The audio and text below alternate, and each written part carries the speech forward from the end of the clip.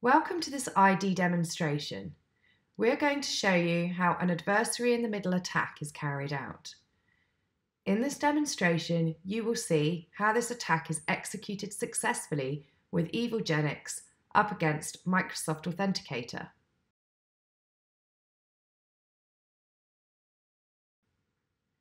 Our victim has received this phishing email telling them suspicious activity has been detected and instructing them to click on the link to unblock their Microsoft account.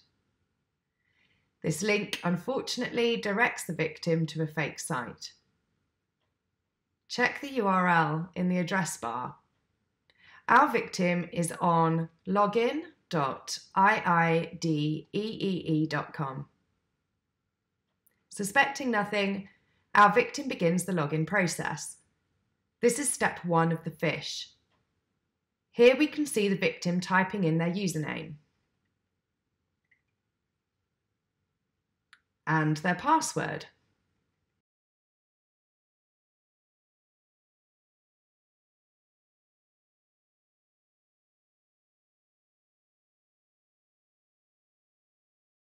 So let's go and see what's happening over in Evilginx.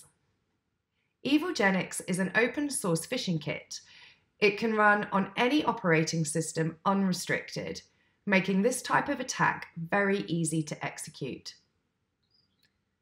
As we can see, the hacker has managed to successfully capture the username and password. Because the hacker now has these credentials, in this scenario, they're able to use these to log in on the real Microsoft website. Likewise, they could also try these credentials on other accounts owned by the same victim.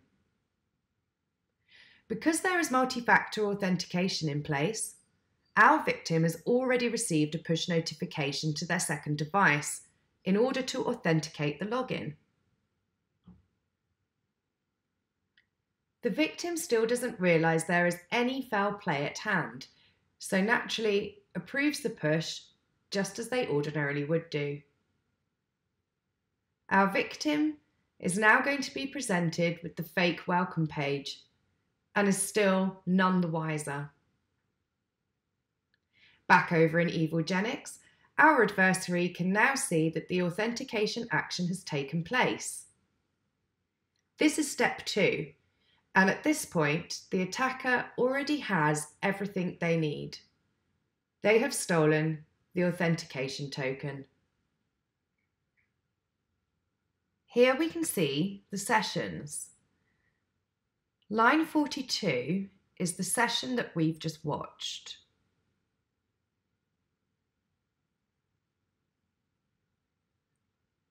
And now we can move on to the final step, which is for the hacker to simply copy this authentication token and come over to the real Microsoft website. Using a simple cookie editor, see how easy it is to now delete the existing session cookie and add the stolen authentication token. A quick refresh of the browser, and now the attacker has gained full access to the victim's account. They can now perform a complete account takeover, and they have a wide open opportunity to start spreading malware or infected ransomware files amongst a whole host of other malicious activity. Unfortunately, even with MFA in place, in this instance, an adversary in the middle attack is still possible. The credentials and authentication token was still intercepted, and the account was breached. As you can see, first generation push is not immune and cannot fully protect users from all types of credential phishing or password-based attacks. For full protection, users should use phish-proof MFA, such as Authn by ID.